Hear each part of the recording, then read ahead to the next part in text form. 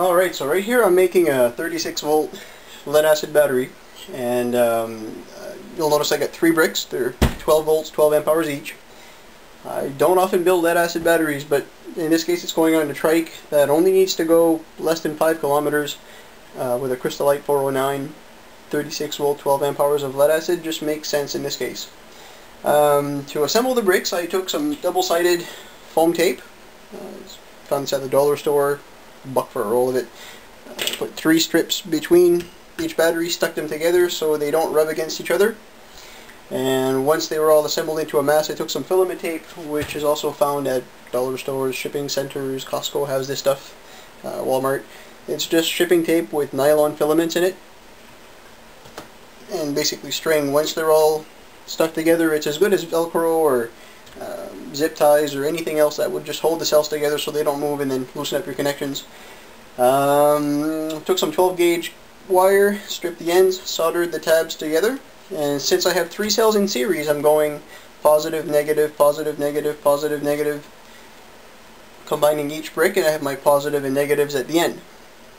So that's going to be 36 volt. So at this point I'm ready to take, this is 12 gauge, fairly thick stuff, good enough for the 30 amp controller we're going to use. Strip back some strands.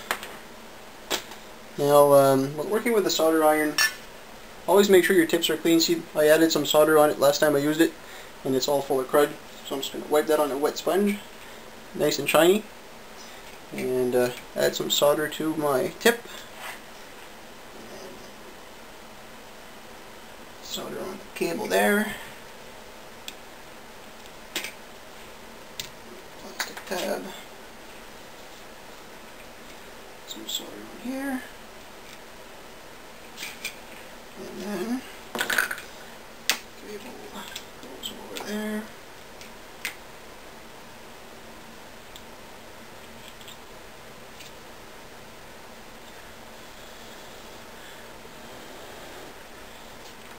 Negative.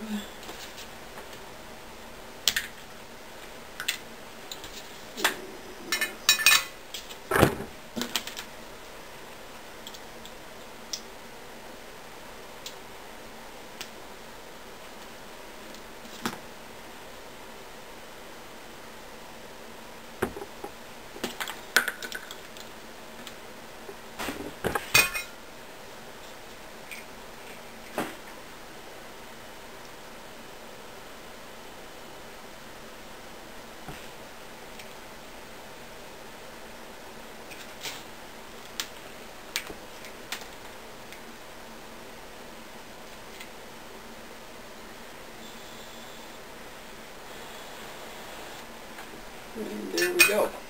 So, our negative and positive wires for the pack. I'll take my hot glue gun and just beat up all the tabs with hot glue and secure my wires so that nothing frays. And that's that. I'll bend some black PVC plastic, cover the batteries, gives them some protection, and we'll call it a battery pack. Okay, now I soldered on all my connections. Now there's no problem with using some of these connectors. They're basically flat tabs and they just push on there. If you don't have a soldering iron or you're not comfortable soldering, you can use these and there's nothing wrong with them. The only thing is, make sure you put a good loop of cable from one to the other so you can tape down all your cables, because if these wiggle at all when you drive, they're going to come loose and your controller will cut out and you'll have all kinds of problems on the road. I just found that solder is permanent. It never comes loose unless you want to take it out, which is a piece of cake. Lead acid cells are nice and tough. You don't have to worry about hurting them. When you want to solder to cells like this, for example, those lithium 18650 cells, these are spot welded because the cells are kind of fragile. They're jelly rolled, and the materials of the cells are right close to the tabs. Lead acid batteries, the manufacturing process itself, it involves a lot of heat, and these are not that fragile. You can take an iron and safely solder to those and never have a problem. Now the point I'm at, since I've got my cables in, I'm going to crimp some Andersons on here. If I can find my knife. There it is. Strip away some cable here.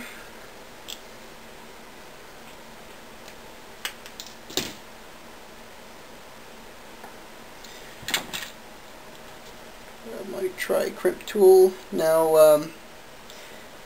I used to do the Anderson power poles with the hand vise, but since I bought one of these at Powerworks, I'll never look back. They're so easy. Just crimp down your connector, snap on your housing, done. Now for the positive cable.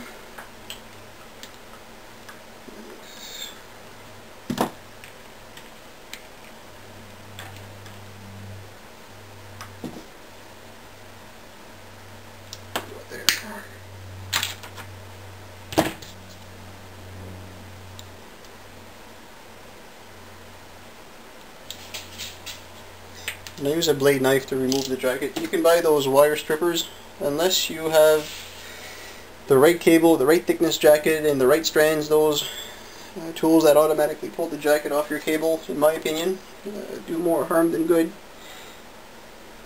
So I like to do the old blade knife method. Grab that there. Snap on my positive connector. And there we go.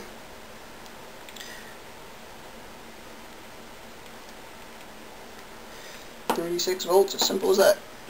Now, as I said earlier, I'm going to take my hot glue gun, plug it in, and then bead up the tabs of every cell, and nothing will move, nothing will short. We'll be good to go.